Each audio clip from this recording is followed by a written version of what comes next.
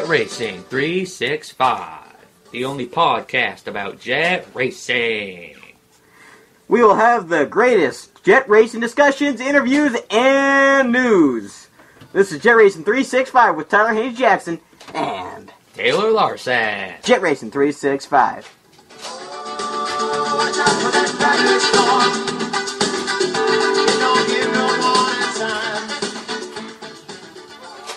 Yep, here we are.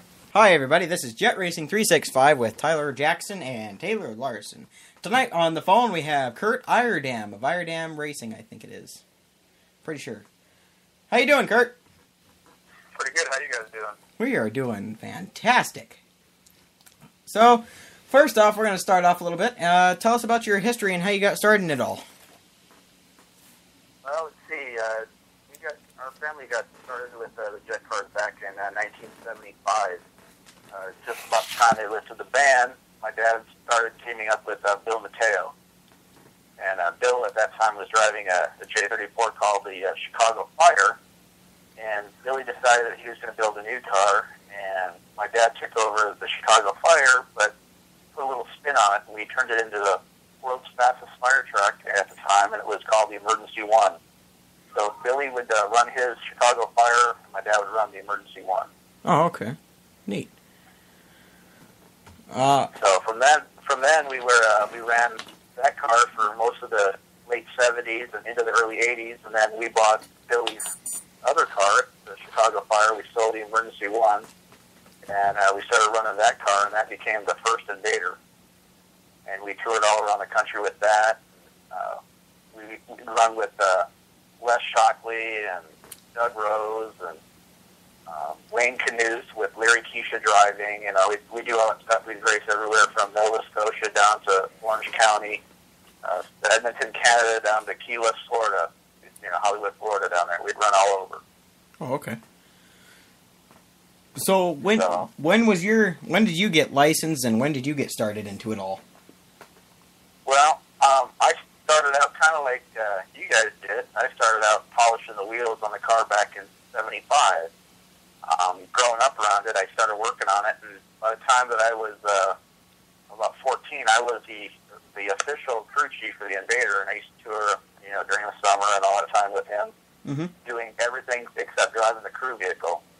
So me and my dad would be out on the road doing that stuff, and we did the cars, ran those cars till the mid '80s, and my dad decided to give it a rest for a few years, and then we started about 3 years later, back in about, I want to say 89, 90, we started running a car for Fred Ezio. It was called the Fireworks USA Jet Funny Car, the J34 powered Corvette. And we ran that car, and I started getting my license at that point back in 89. But didn't really feel comfortable in the funny car, especially the 34 cars. It was just so claustrophobic. Yeah. So I ended up stepping out of it and not driving up until, I want to say, we got our current Invader car. So probably about 2000 I started. Oh, okay. So this is my 13th year driving. Wow. So how many cars do you got in the team now? Right now we've got 3.5 cars. We've got the Invader, we've got the Avenger, we've got the Strike Eagle, which is owned by Mike Sister Racing. We run it for him.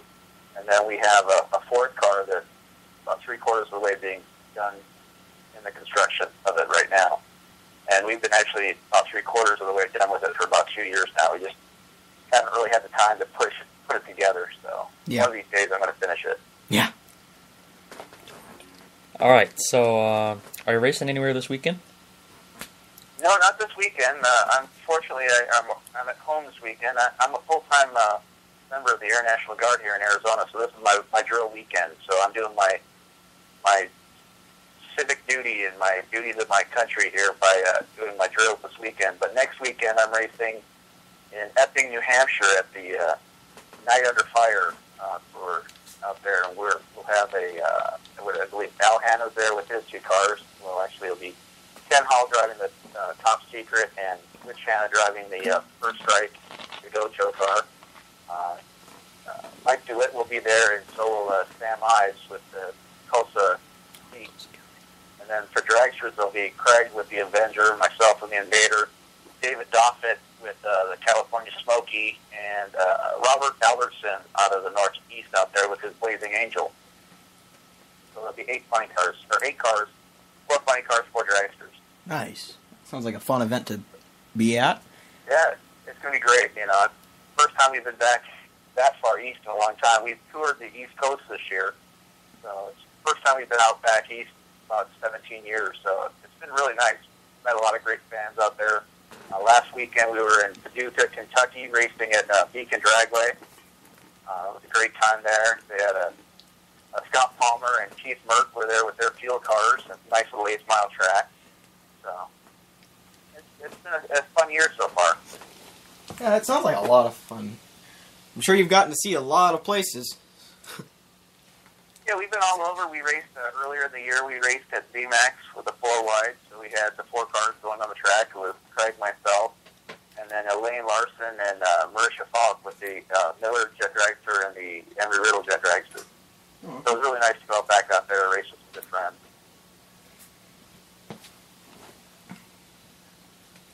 One second here. So, when did Craig get started into it all? Well, Craig started out obviously a little bit later than I did. There's about 9 years difference between me and Craig. But he started driving, I believe, 4 years ago. He started driving. Before that, he crewed a long time. Had to work his way up. That's one of the things that we've always done with our racing. My dad was a very firm believer, and you had to learn the car before you just strapped yourself in and went flying down the track in these missiles. Yeah. So, you know, Craig spent a lot of time learning about the engines, how to put them together. You know, a lot about the cars, how they come together. He helped me a lot when we completely rebuilt the Sizzler and the Avenger. Mm-hmm. At the time, the Avenger was called the Strike Eagle, but we completely took those cars, which were Larson Motorsports cars, and completely did a complete off-chassis inspection and rebuild. Complete down. Everything was completely taken down. The entire chassis was Magnaflex, checked for cracks. And then we went and powder coated them, and then just started from step one, new bearings, new bushings, you know, going through everything to make sure it was just right before we started racing them. Awesome. So he learned that way. And it's helped him a lot because he's got to learn everything of how it went together. So it made him a much better driver. So now he can explain when you get a little feeling here or there, he knows what it takes to do it. And one of the things I know that you guys know, you know, it takes 12 runs to get your license. Well, that's NHRA's rule. And my dad's rule was we had to go through many, many runs before he would even consider letting us go for our NHRA license or IHRA license.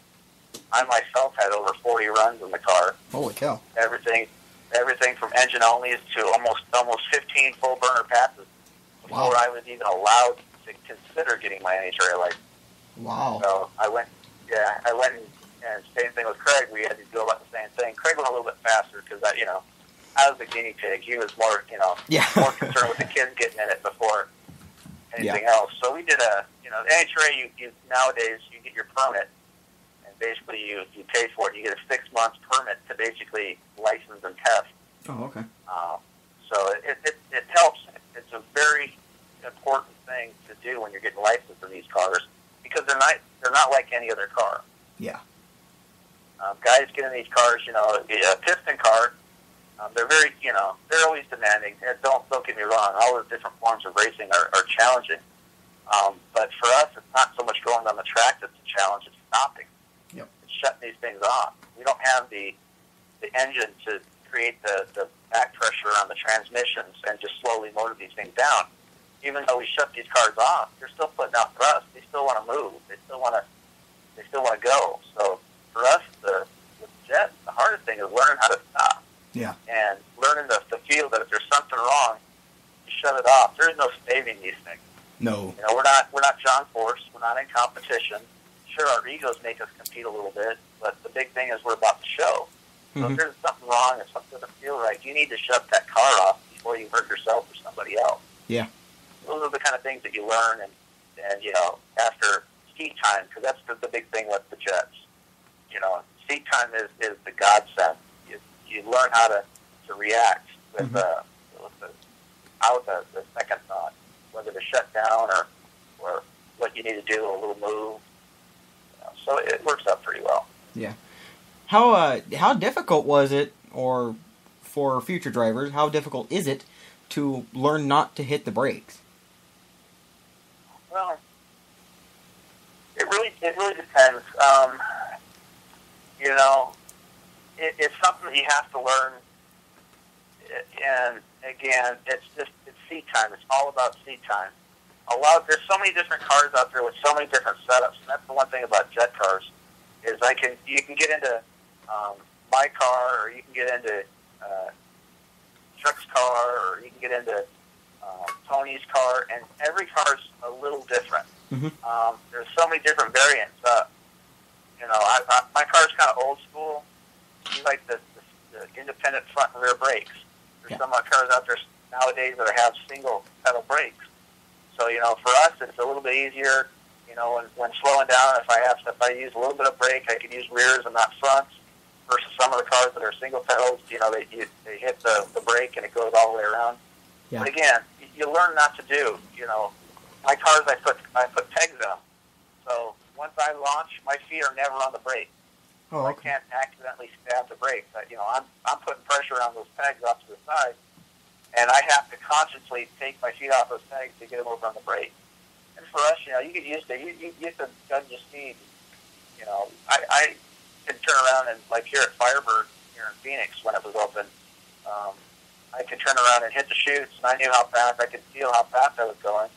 And when I was going around the corner, I could take the corner pretty quick, but then I'd also be able to know that when I scrub down the speed with the chutes, get down on about 80, 90 mile an hour, I could start feathering the rear brakes, and I could just go for forever, and it was no problem.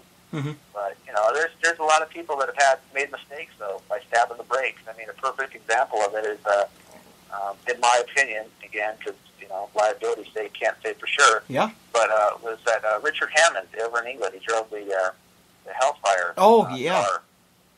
And if you ever watch the video of it, you can see numerous mistakes that he made because he didn't know. You know, it was one of these things. He's driven so many different kinds of cars, Yeah. and he went with a gut reaction. Mm-hmm. When you saw the video with the front tire come on the first thing he did was take his hand off the throttle and try to correct it with the steering wheel. Yeah. Mistake number one. That mistake, he should have pulled his car shut off, and then went and reached over. Again, he didn't know, but that's seat time. You know, that's a lot of seat time.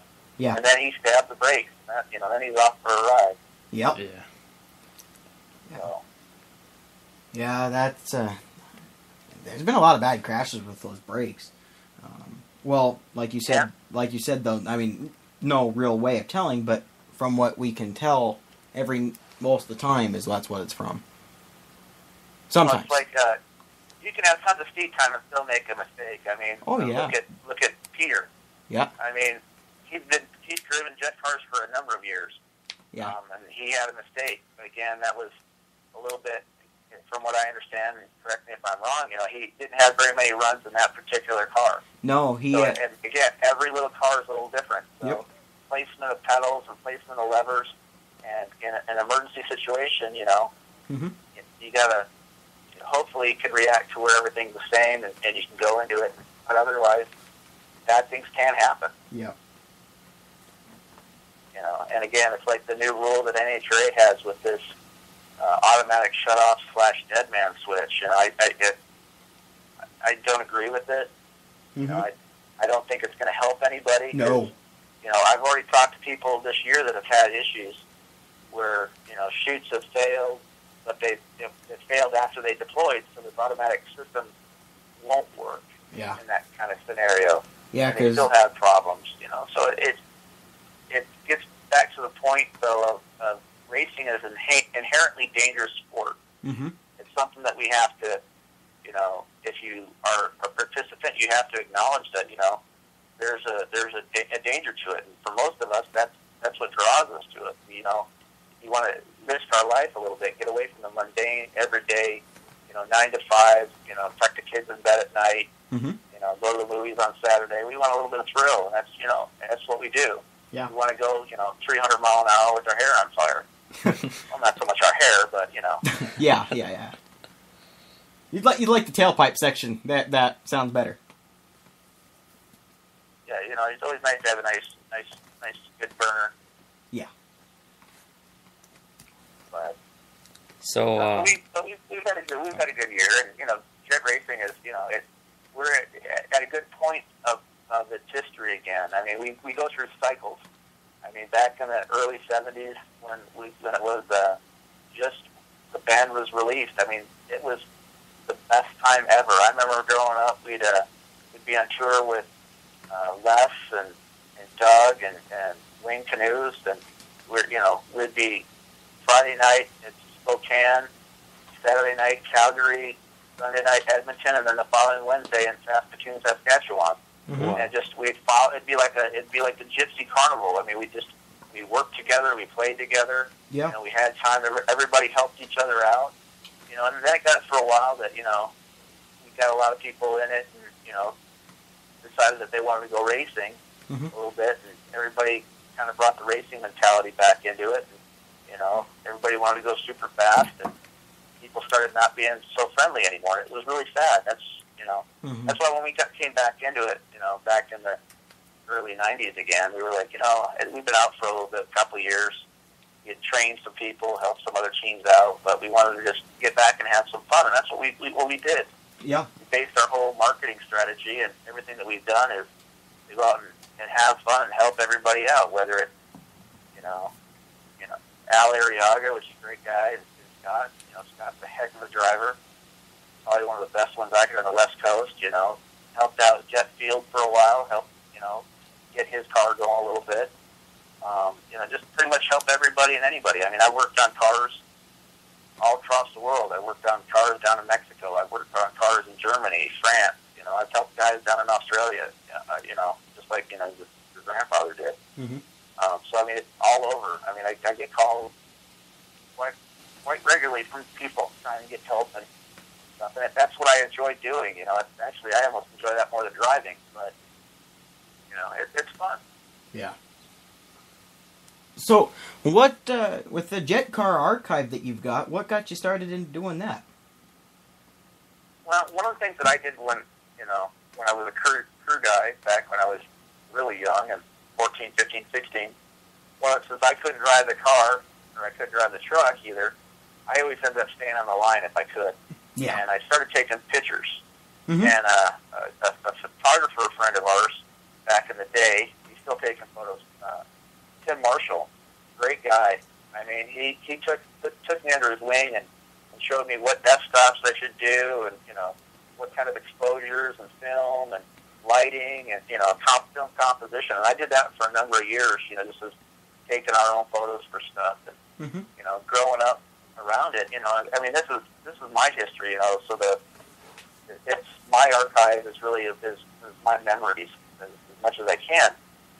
And a great person that I was very fortunate to know and pretty much call family was Jim Deese, Deese Safety. I mean, we used to do all his parachute testing and stuff, and growing up, and I'd rummage through his office, and he had pictures of everything, all different kinds of jet cars and rocket cars and funny cars and dragsters, and he knew everybody, and you could pretty much find a photo of anything in the menagerie of his office. It was a giant pit of just history and stacks of papers that you could find anything and everything about racing in there. It was just like a museum. And so it really got me interested, and I tried a number of years ago, I think in about 2000, I tried and I sent out emails and letters to all the jet racers that I knew and I had addresses for. I tried to get them to give me their stories, unedited. I was going to put a little book together. And of course, typical, racers, we don't like to say anything to anybody. So I didn't get much feedback. So I just, at one point, I just started putting on for my own purposes, I just threw up that Jet Archive website and started, putting together the stuff that I knew and the stories that I knew and photos that I had found over the years. And, it's grown a little bit. It goes in spurts, I'm working on the one for Chuck and such. So it's always a nice thing to, give back a little bit. And there's so much more. A great website is Bobby Tatros, American Jet Car, I believe is his website. And he's got some great stuff from the early 60s. And, you know, his dad he ran with Alfonsos and those guys and had all those kind of stories. And that's really our stories that need to get out there before they all pass and then there's no more history of it. I mean, Top Fuel's great and funny car and everybody loves it. And so you got a little bit of history there that everybody talks about it. But there's not too many people that will talk about the jet car history. You know, and it's kind of sad because it's part of my history, which I love. You know, just growing up and being able to remember stuff. You know, I talk to be able to talk to Doug Rose and say, hey, remember when we did this? Or when I talk to Bill Mateo and say, hey, remember when we were in Massachusetts and we did this? And all the fun stories. You know, those are the things that, growing up as a kid, those are those basically your family stories. And it's nice to have it out there. So I do that and try to get those things out there and remind people of that, what it means to be a jet car, We're about entertaining. So. Yeah. And again, plus we did that, and my dad did rocket cars for a while with Sammy, so I have a love for pretty much any thrust power vehicle. Mm-hmm. So, but it's been a fun ride, Yeah. Well. What didn't your father kind of start out in Top Fuel, or? Well, he started out back in the early 60s. Well, he started out when he first, on his 16th birthday, and wow. Took his car over to the U.S. 30 Dragway in Gary, Indiana, on his birthday, won his first trophy. And he ran, some of those was basically like super stock kind of cars back then. And then he got involved with a couple guys out of Southside Chicago, where he was from, and drove a Top Fuel car for a couple different guys. And then he moved to Southern California and ran a Junior Fuel out there for a while. So he ran basically Junior Fuel and Top Fuel up until probably the early 70s, 72, 73. And he had a pretty good-sized accident. He got out for a while and divorced my mom, and everything went from there, and remarried, and decided that he wanted to get back into it, and he decided he didn't want to spend all the money that he was spending, so he decided to go for an Econorail dragster, which is similar in class nowadays to a Super Comp car. Back then it was supposed to be, a 780 car and just go out and have fun. Not supposed to have to put a ton of money in it. But of course, like every typical racer, he had to put a ton of money in it because he wanted to go fast, even though he was in an index class. So about 70, he did that for about 2 years, about 74, late 74, early 75. Bill Mateo, that used to be one of his crew chiefs or crew guys on the fuel car, was running the jet cars. And he approached my dad and said, that's how he started. And he approached my dad and said, hey, why don't you start driving one of these jet cars? And my dad said, you guys are back. What are you talking about? You guys are just a show. Yeah. And Billy goes, yeah, that's great. You know what? You're taking money out of your second mortgage trying to run this 7-second Econorail class, or 9-second or whatever it was at the time. He goes, I'm running this car on every weekend, and I'm putting money in the bank. Here, look at this. And my dad's like, wow, really? So that's how he got, for him it was more of I can go out and have fun and maybe not break the bank doing it. And he had a great time with the car. I mean, the first year, they had over 45 dates across the country. But back then, there was only about 20 licensed cars running across the country at the time, not like the 60-some odd there is today. But at the time, when he got licensed back in 75, they would give you your license numerically, and his number was J33, so he was the 33rd guy to get his license after the band was listed.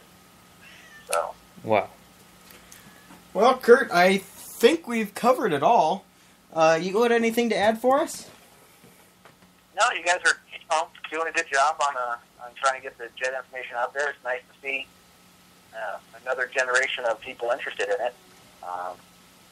It just have fun with it and have fun doing what you're doing. You got a great bunch of guys up there. Of course, Truck, he's a great guy, and he's had a lot of good drivers up there. Kurt White and Leland, and then of course you've got